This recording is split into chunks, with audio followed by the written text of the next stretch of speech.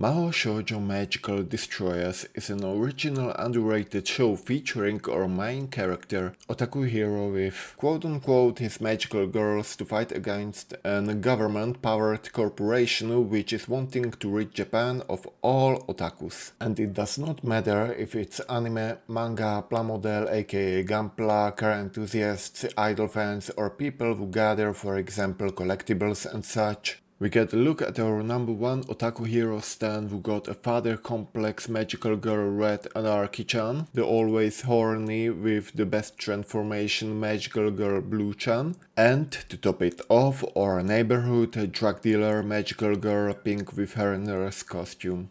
Do you think we are finished with the three of them? Well, no, we got one more. Slayer, cause she's slain. Currently she's under the service of the so-called enemy boss to whom she has Stockholm Syndrome, cause he's the one who quote-unquote saved her and she does not want to disappoint our main villain, TV head guy called Shobon. On the first look, the story is just a fight for justice for our otaku hero, to which his design reminds me of a character I seen sometime in the past, which name I do not remember. The story is slowly unfolding, we can see moving parts in the background. We get the feeling our lovely MC, who is like a self-insert for the most of us in the anime community, is getting closer and closer to the mastermind. With the story progressing and our otaku hero finding his goal of freeing otaku so that they can enjoy what they like without being judged or ostracized, being able to enjoy their hobbies without being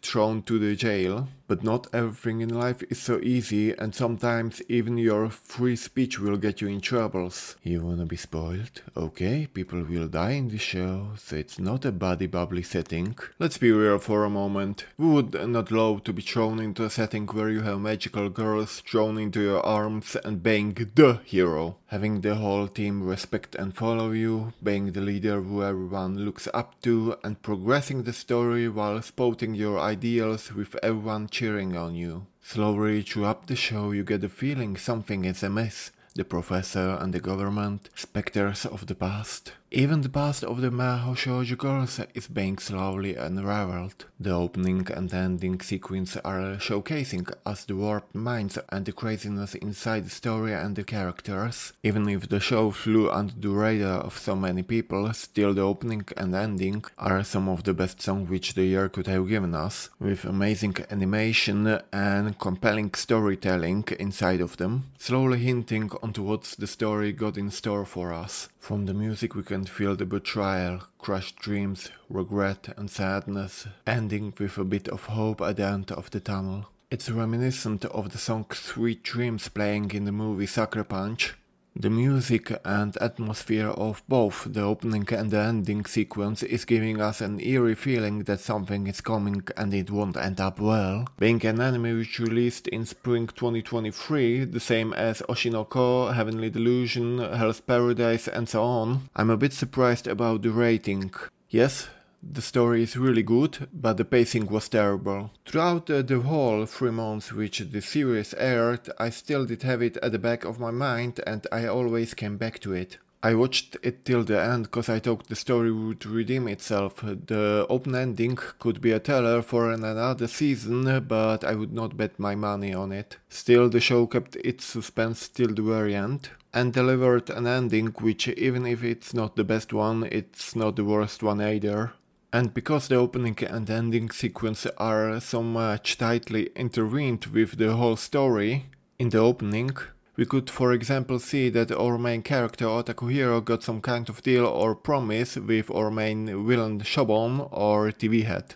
Maybe a deal, maybe a promise, which was forgotten and broken since childhood. I mean, we do get the backstory of our main villain Shobon, and we get a bit of the backstory of our otaku hero. Still, there are some open endings which were still not explained in the season, so maybe there is a potential for a second one. For example, otaku hero's father did something in the past which helped or did not help otaku hero. For example, he got him the magical girls somehow. How or why, it was never explained. But we did find out that they were created or man-made in a facility. Still back to the opening. Why are they talking about dreaming inside? So maybe the whole show is just a fever dream. What could be the visuals before the so-called last shot, which represents something like the last dinner? From the way the ending carries itself, we can see that there could be some ways the story can go. Either it is all a fever dream and our main protagonist is in a hospital on his deathbed dreaming about it all, or is it an empty metaphorical illusion? With the sequence of the ending being operation table and lights, hospital bed, dreams he has about the three magical girls, him ascending and the girls being angels, ending with an empty hospital bed at the end. The theme of dreaming is prevalent in the opening and ending sequence. After watching it till the end, I can say the correlation between the ending and the ending of the story is there, but I won't say which is it, cause that would be a major spoiler. This is my honest review. On a scale 1 to 10, I rate it 8 as very good. If I have to say what I liked about the story, it would be the story on its own, the art, the progress, the girls, and how they presented itself. What I didn't like was the otaku hero or main character, the pacing, and probably the way it ended. Thank you for listening till the end. If you want to have similar content, press like, comment and subscribe.